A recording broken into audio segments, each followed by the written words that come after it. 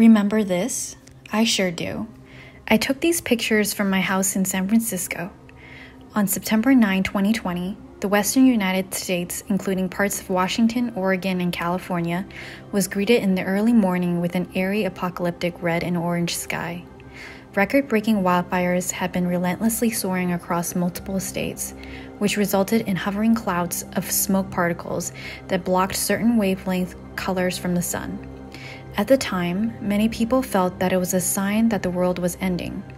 I argue that it was, because it was an unapologetic manifestation of global warming. We have already begun to see the consequences of global warming in the form of heat waves and wildfires.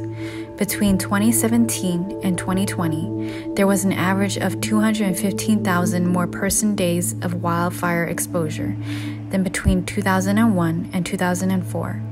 The combination of dry conditions, hot weather, low humidity, and high wind speeds increases the chances of wildfires and makes them harder to contain.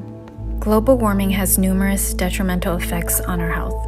The 2021 report of the Lancet Countdown on Health and Climate Change highlights key points of health-related consequences of climate change.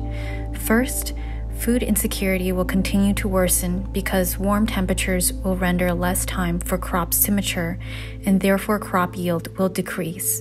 Second, the last 40 years saw an increase in the number of hours too hot for exercise, which made outdoor physical activity less safe and desirable. This will have impacts on obesity, cardiovascular disease, and mental health. Third, warm temperatures render the climate more suitable for infectious diseases to spread. Since the 1950s, the reproduction rate of dengue has been exponentially increasing, and the average number of months suitable for malaria transmission in highlands has been rising. Climate change does not affect populations and countries equitably. Poorer countries are seeing the largest increases in vulnerability to heat since 1990. Additionally, children less than 1 and adults older than 65 are most vulnerable to extreme temperatures. In 2019, adults older than 65 saw a record high of heat-related deaths with an estimation of 345,000.